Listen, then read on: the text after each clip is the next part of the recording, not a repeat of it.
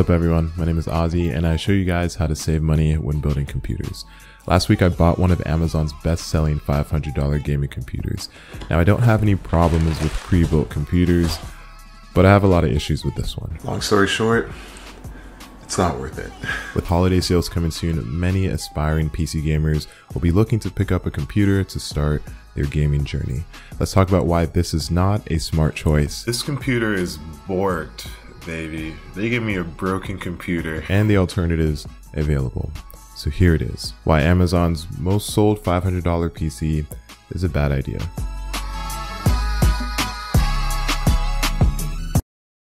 But before I do that, I want to thank the sponsor of this video, Morning Brew. Morning Brew turns daily news from a dry chore into an engaging and witty read. They send out a daily newsletter that covers business, tech, finance, and world events. And the best part, they're completely free. I've been subscribed to Morning Brew for about 8 months now, and it's given me my news outlet without turning to a traditional news network or even worse, social media. I read their newsletter during breakfast and it only takes a few minutes. And more recently, my roommate subscribed to Morning Brew and he gave me the great idea of adding it to my Notion workspace. Because I use Notion basically every day in the morning, it makes it even more accessible. This past week, I learned that Jack Dorsey actually resigned as the CEO of Twitter, but he's still the CEO of Square, meaning that before his resignation, he was the CEO of two very popular companies. Jack Dorsey, I don't know how you do it, but whatever you do, please give me your secrets because I can barely upload consistently. You're over here like leading two companies. I don't know. Crazy to me. Anyway, if you're interested in business, tech, and finance news, then definitely check out Morning Brew. It's completely free and takes you like 15 seconds to subscribe to their daily newsletter. Let me know what you think, if you've been subscribed for how long, all that kind of stuff in the comments below. Okay, back to the video. I want you guys to close your eyes and just imagine with me for a second. If I was new to PC gaming, or maybe you are, and in that case, I guess you don't really need to imagine, and I wanted to buy a gaming computer for 500 bucks, where would I go? How would I do it? Probably Amazon. If we're being completely honest, you would probably buy this $530 PC from seller Alarco on Amazon. It's within your budget, it has prime shipping, it has 4 stars with over 2,000 reviews, and its sister PC with identical specs is Amazon's choice for computers. As a new buyer, it's very safe and it just looks like a good option. Now, this is totally fine if the computer is worth the money. Fact of the matter is, this one just isn't. Now, the hardware doesn't lie, right? So let's take a look at that. The CPU is from 2011, the i5-2400. The video card is a GTX 650, which has 1 gig of VRAM, and it rivals Ryzen's integrated graphics, so they're APUs. It has 8 gigs of RAM, which is okay, I guess, and it doesn't have an SSD, only mechanical storage. Now, I don't have any problems with older hardware. I think they're a great way to save money and a great way to save resources. But for 530 bucks,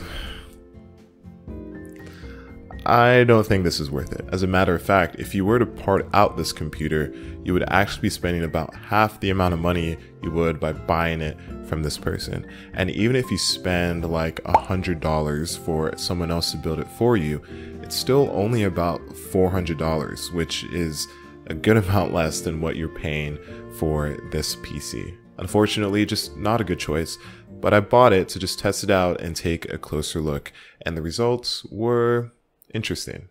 The computer was packaged well and it arrived intact, and the only damage I could find was a scratch on the tempered glass. Now, the computer came with this Fortnite settings guide, which I found pretty odd. It might be to prevent reviewers like me from roasting the computer. And it also came with a power cord, a Wi-Fi adapter, and an RGB remote control. Now, the latter worked functionally. I mean, you can change between all the colors. Pretty simple, you just point it at the computer, changes colors. It has brightness buttons, but it didn't really do much of anything when I tested them. So you're stuck between complete darkness or being blinded by the lights. Also, there just isn't any fan control. I couldn't find it on the remote and I couldn't find it in the BIOS. So the fans were running at full speed the entire time. Honestly, right now, it sounds like everything's running at full blast. CPU fan isn't showing up, so not what you want. Now the BIOS itself was pretty suspect. It's not the standard BIOS you'd find on a B75 board. Because these B75 boards have been out of production for at least 6 or 7 years now, my guess is that they've been using the Chinese B75 boards, we all know they're not, with a limited BIOS. Now when I turned the computer on, it booted straight into Windows, which was nice. It didn't have a password, and the video card drivers were installed. The Wi-Fi USB adapter was also detected right away when I plugged in, and these were the speeds that I got. In megabits per second, not bytes, we had about 44 for the download, about 7 for the upload, and a ping of 4 milliseconds. Because I had an extra USB Wi-Fi adapter, one that I bought for about 15 bucks, I plugged it in to see what the speed difference was, and it was huge. With the upgraded Wi-Fi adapter, we were getting 92 megabits per second download, about 54 upload, and ping didn't really change, about 3 milliseconds. So if you're going to use the stock Wi-Fi adapter, there's a lot that is left on the table bandwidth wise. Temperatures on the computer were totally fine though. Both of the components were under 65 degrees Celsius load at peak, and on average, you have nothing to worry about here. Here's the gist of it. As a general use computer, this is perfectly fine. You can browse the web, watch videos, do any kind of office things, office tasks. It'll be perfectly fine. But you can also buy a general use office computer for like $100 on eBay. What that extra $400 is for is the gaming aspect of things. So I'm going to go download some games and we'll see if the extra money is worth it. I'll be back in a few hours. Little did I know that a few hours would become a few days. No. Yep, our $500 PC was slowly becoming a dead weight. The computer started crashing if I installed multiple applications at once, and then the Wi-Fi also stopped working. I don't think my internet is working now. Eventually, the hard drive became corrupt altogether. Honestly, I try to give companies the benefit of the doubt whenever I receive a defective product, because it happens. But if you search blue screen, crash, or corrupt, there are way too many reviews for me to just bat an eye. Anyway, I tried to uninstall my games hoping that would fix it. That failed. I tried a system restore. That also failed. As a last resort, I finally tried to reinstall Windows 10, and even that failed. This computer is borked, baby. They gave me a broken computer. Which I just don't understand. I eventually caved, went over to Micro Center and bought an SSD to replace the hard drive. But then that failed too. What are the odds that the hard drive is busted and the SSD I got is also broken? Running out of options, I decided to just replace the SATA data cable, hoping that that would fix it. Yeah. Oh wait. And boom. What did you do? Everything was running perfectly fine. You like showed up and it started working. Magic. What? I knew that this gaming computer wouldn't be that good at gaming, but I also didn't expect it to just suck at being a computer too. Yeah, so those $100 eBay computers, they seem a lot sweeter now. After days of troubleshooting, we finally got the Amazon PC working, so let's just jump right into benchmarks because I don't want it to break again. So on the listing, the seller actually says that you can play Fortnite at 120 FPS on low settings, PUBG at 30 FPS low settings, and GTA 5 30 FPS on low settings. So first up, we have Fortnite. Using the settings that they gave me, 1600 by 900, everything on low except for view distance, which is at an epic setting, we got 63. Yeah, I know. With a 1% low of 30, which means that 99% of the time the computer was at least pushing 30 FPS. Now don't get me wrong, it was still fun, it was still playable, but it just wasn't what was advertised. Next we have GTA 5, which is a great game, still looks good, and is optimized for older and lower end hardware. Now the seller said that we should be able to get 30 FPS with low, aka normal settings. So using normal settings with a resolution of 1920 by 1080, we got an average of 66 FPS and a 1% low of 53 in the benchmark. So it passes. Gaming was totally fine here and it wasn't falsely advertised. And lastly, we have PUBG. And oh man, PUBG. The seller advertised 30 FPS on average using low settings. Now at 1080p with a render scale of 100% and everything on very low, I did average 31 FPS with a 1% low of 23 in training mode. I guess they're not technically wrong here because in training mode, you will average 30 FPS. As soon as I dropped into an actual match, my average dipped to 23 with a 1% minimum of 14. And actually, I had to lower the settings significantly to a resolution of 1600 by 900 and a render skill of 70%, which means that the internal resolution is only slightly higher than 720p for me to average around 30 FPS. They're technically not wrong, but still, it's just, you shouldn't do that. I want to show you guys a better alternative that you can build for cheaper than this that will look better, perform better, and give you an upgrade path. So we're going to head over to the greatest store on the planet, Micro Center, which not sponsored by the way, to go build something a little bit better than this one.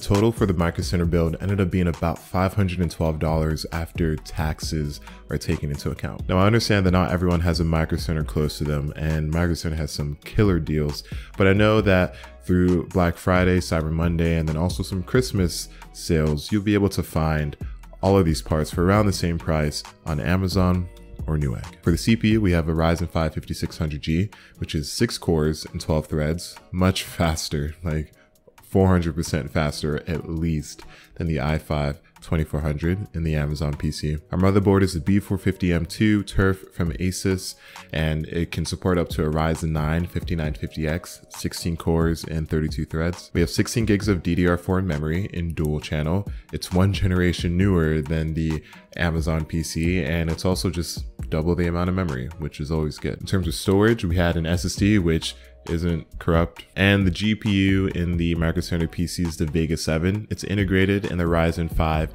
CPU, and it's about the same performance as the GTX 650, but I think in combination with the much faster CPU, it's going to be a much faster package. Now that you've seen the computer, let's see how it performs relative to the Amazon computer. Fortnite, the Amazon PC got an average of 63 and a 1% low of 30.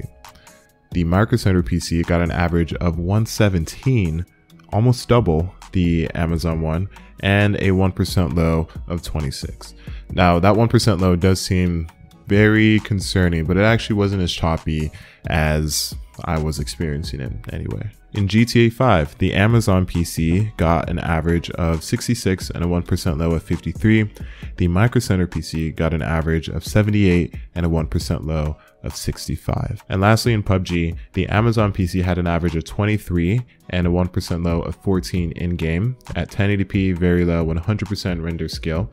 Using the same settings, the Micro Center PC had an average of 51 in-game with a 1% low of 30.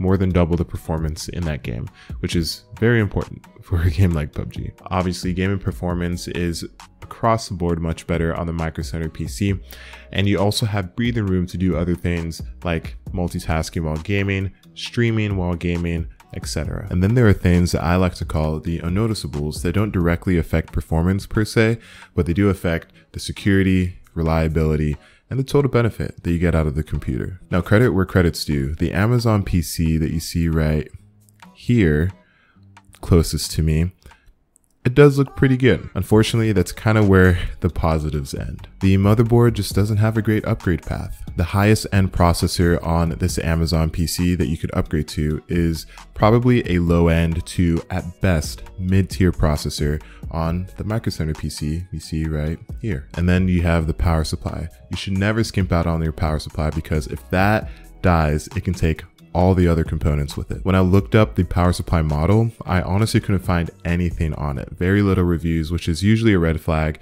that you should avoid it. It turns out that this power supply actually comes with the Amazon computer case. So it's pre-installed in the case. Those pre-installed power supplies are definitely lower quality because they're a cost-saving measure. And then oddly enough, the Micro Center PC is actually cheaper than the Amazon computer. So you're also saving money. It's a big deal. All in all, if you have the ability to actually build the computer instead of buy it, you should definitely go for it. Okay, Ozzy, that's cool and all, but what if I don't want to build a computer? Man, I am so glad you asked that question. If you don't want to build a computer for $500, you still have options.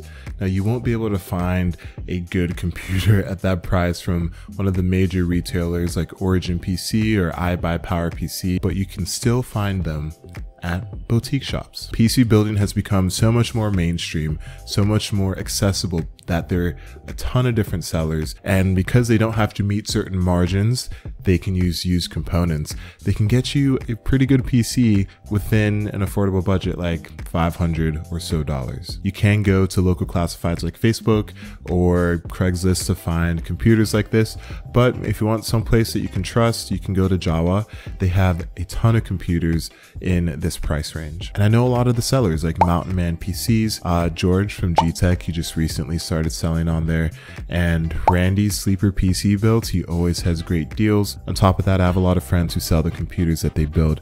Zach from Zach's Tech Turf, for instance, just recently had a site-wide sale. Christopher Yee, Danny from Nerd on a Budget, a lot of other people, tech YouTubers too, also sell their computers. As you can see, buying these computers off Amazon, especially for such a low price, means that so many corners are cut. Either build your own, which is pretty straightforward, especially nowadays with accessibility and internet information, or you can just buy one from a boutique shop. With all of that being said though, thank you guys so much for watching. If you guys liked this video, then leave a like. If you loved it, share, subscribe, all that kind of stuff, and I'll see you guys in the next video. Peace.